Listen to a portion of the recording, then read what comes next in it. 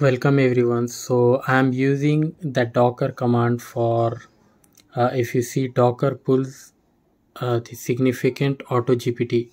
So continuously it is giving me the error like error response from daemon mainface for significant latest not found. I have tried latest, then I have found this command with the version, as you can see. If I scroll, okay, so this is the version. Docker docker pull significant variants auto gpt colon 0.2.2, so it will work for me. It has been downloaded, so where I will get that.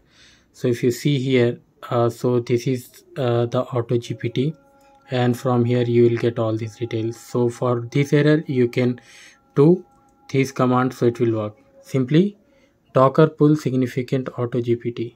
Thanks for watching.